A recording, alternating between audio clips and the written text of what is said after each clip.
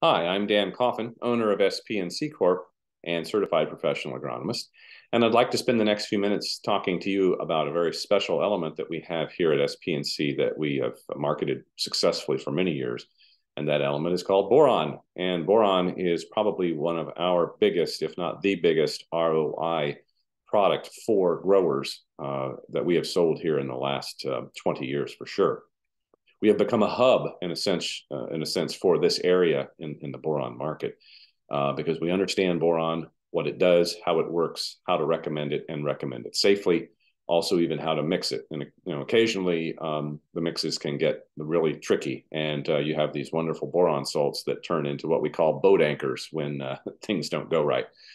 But we have been doing it for a long time, and boron is a critical situation for farmers here especially in the eastern corn belt where we get a lot of rainfall. Boron, as it occurs as its most available form for plants, is what we call an anion, which means it has a charge associated with it that is negative. And if you understand that the charge on the soil is also negative, which is why we call it the CEC, the cation exchange capacity, cations are positively charged elements. Anions are negatively charged elements. So if you put just like in a battery, pluses and minuses, if you put something that's negatively charged in the soil and water comes on top of it, it's going to leach because it has nowhere to stick. It's negatively charged, and so is the big battery, if you will. So it leaches. And it's leached and it's leached and it's leached. And because of the fear of boron, because when everybody speaks of boron, the first thing they talk about is boron toxicity. Oh, you put boron out there, it's going to kill your crop. Stay away from boron.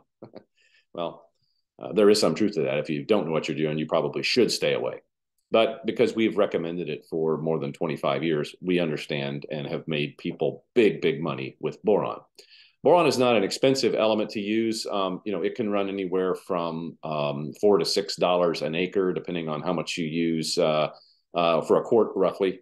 And it has gotten out of control price-wise. The prices have been fairly reasonable for years, and it's not that it's not reasonable. It's just much more expensive than it used to be because of the difficulties of supply chain economics.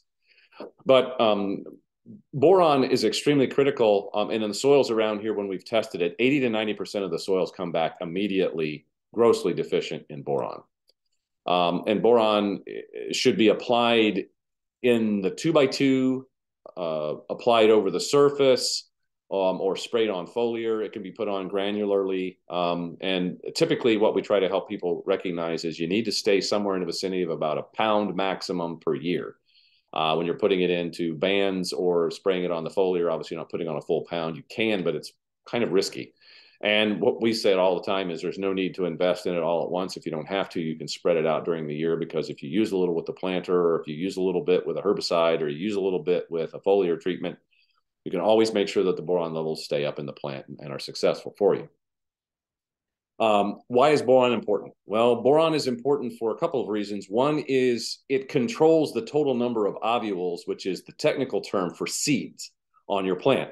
The total number of seeds that determine when that plant is small and it's young is going to be driven by boron availability. And if you don't have much boron, you're only going to get so many seeds. And so many times guys have told us we seem to have hit plateaus with certain crops. And I asked them, have you ever used any boron? No, we don't use that because it's kind of dangerous. No, it's not really dangerous. If you don't understand it, you can be, but it's not.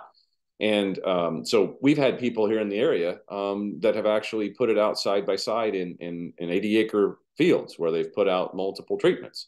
And in 20-plus acre grids, they've gotten 30 bushels back at a 230 bushel yield level, an additional 25 to 30 bushels of corn. And it happens that way oftentimes even on beans. It's not unheard of to get 10 or 15 bushels increase in bean production as a result of starting to use boron for the first time. So boron is critical for determining the total number of seeds. Secondarily, boron is important in getting sugars to flow from root masses to cells in the upper part of the plant.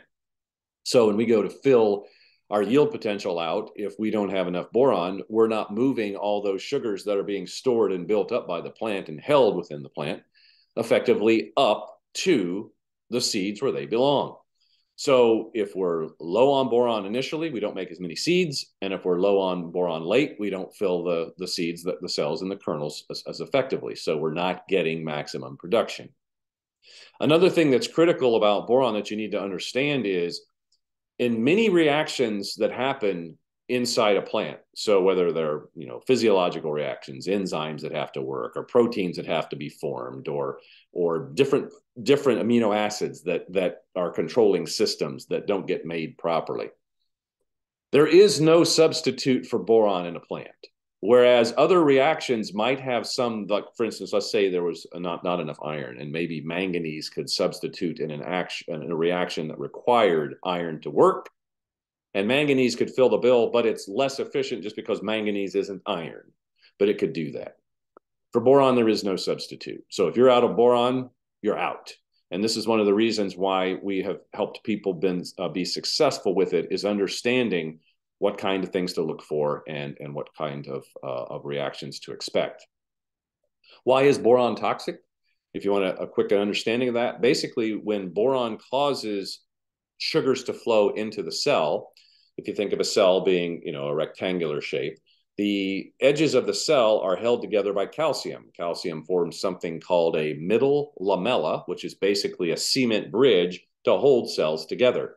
And if calcium is not available, or if magnesium is substituting for it, which is a much smaller molecule to make it happen, then instead of having nice rigid cell walls, you have weak ones, and they can go this way or this way. And so what happens is, if the boron fills up the cells get very, very, very full, and then boop, they pop, and all the stuff that was inside the cell ends up outside the cell.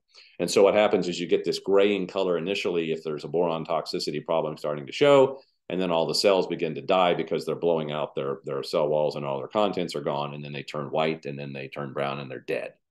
So knowing this about it, this is one of the reasons why we help people understand the timing, the quantity, and what to put on. And it's not dangerous, and it can be very, very successful, and can be very, very high return on investment for the dollars that are generated. So if you have questions about boron and you'd like to explore where to go with it, please call in here to the office. You can dial the main number at 260-478-8080. Or you can always find us on the web at SPNC Corp. That's 2 C's in the center, spnccorp.com, and leave us an email and we'll get back to you. But we certainly would like to give you the opportunity to understand how to use this element and make a lot of money.